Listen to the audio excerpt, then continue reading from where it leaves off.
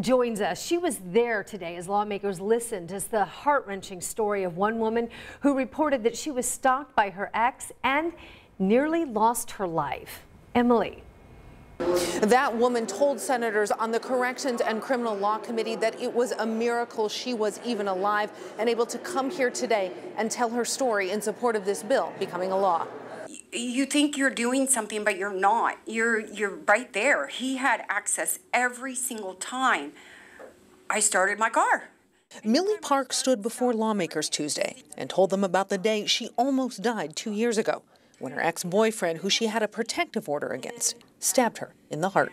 The horror in that moment is just unfathomable.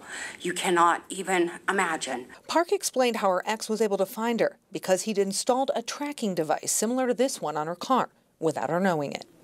It put every person I went to stay with, every person I had in contact with, in danger. That's why Park said she was there to support Senate Bill 161, which would make it a crime to follow someone with a tracking device without them knowing it.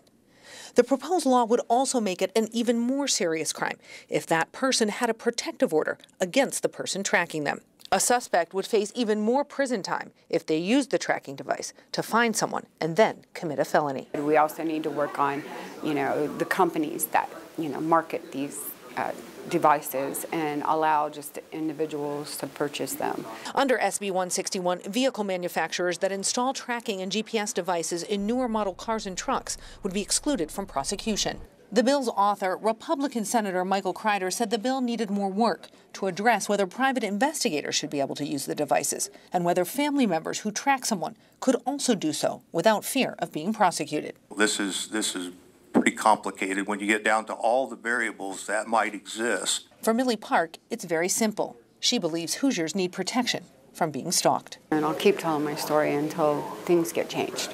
The bill passed out of the committee by a unanimous vote and now heads to the Senate.